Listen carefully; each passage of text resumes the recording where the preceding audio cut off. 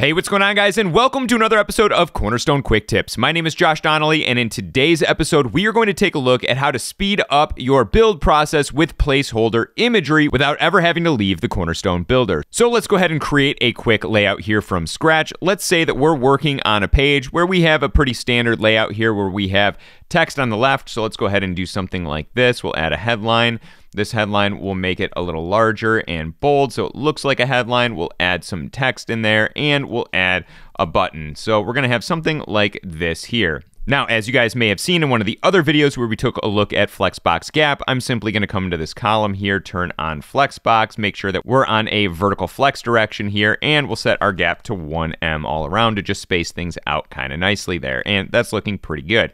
And then just for some opinionated design here, I'm going to add a white background to this, and maybe we add some padding here, something like this all the way around. And now I think that's looking pretty good. Now on this side, we want to have an image, and I'm going to set a min height for this image of something like 300 pixels for now, just so that there is some sort of min height on this when it scales down. So now what we'll go ahead and do is duplicate this row here, and in this row, we'll go ahead and just add some top and bottom margin here to space things out nicely. Now in this row here, what I want to do is swap my columns so that it's now image left and text right, and then I'm just going to add a few more of these just to sort of create a rough page design that we might be working on here. Now that we have that done, we want to add in some images. Now, normally you might click here, and if this is a placeholder that you're creating, you might go out and find some stock and then save that stock and then import that stock into your site. But what if you could streamline that completely simply by clicking on the column, clicking on advanced, and going into our image element here, and then in the source,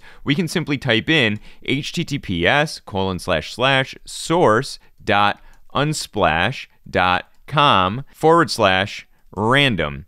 And as soon as we do that, it'll pull a random image in here. But what if this first headline here was something about cars? Something like cars are awesome. And we wanted this image to be somewhat relevant to what we're showing here. Well, we can simply come in here, and where we have random, we would then add / and type in cars. And now we're going to see a car here. Now let's say this one was also about cars. So cars are fun, right? Now we can grab this column 2, simply paste that over here. But the problem is, if I go ahead and save this and open this up in a new tab, you're going to notice that they always will choose the same image on the front end. If I refresh, it's always going to choose the same image. And the reason is because we need to add a unique identifier to the end of our URL here. So we could add cars and 1, and now this one is always going to be different than this one here. So if I save and jump out to the front end and look at this, now they're always different. But this is kind of tough to remember because then you have to keep track of, oh, where did I use number 1 versus number 2 versus number 3, or what number am I on now? So how could we make this a little more dynamic? Well, we can actually delete that one,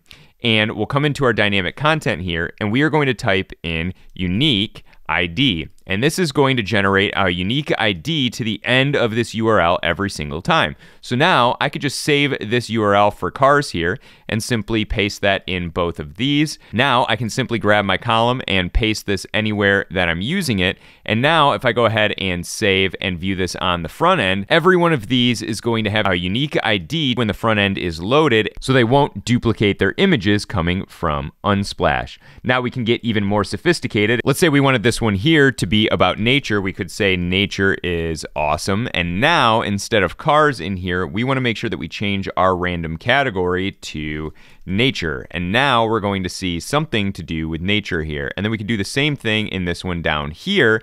And now when we view this on the front end and we have our unique identifiers in there, we have cars, nature, nature. Now we could get more specific, right? We could say instead of nature, we want this category in this one here to be trees. And so we'll go ahead and type in trees and then save. And now when we load this on the front end, we're always going to get something from the trees category. So this is a nice, simple way to toss in some dynamic placeholder while you're working on your designs. As always, I hope you guys find these videos useful, and I will see you guys in the next video. Happy building!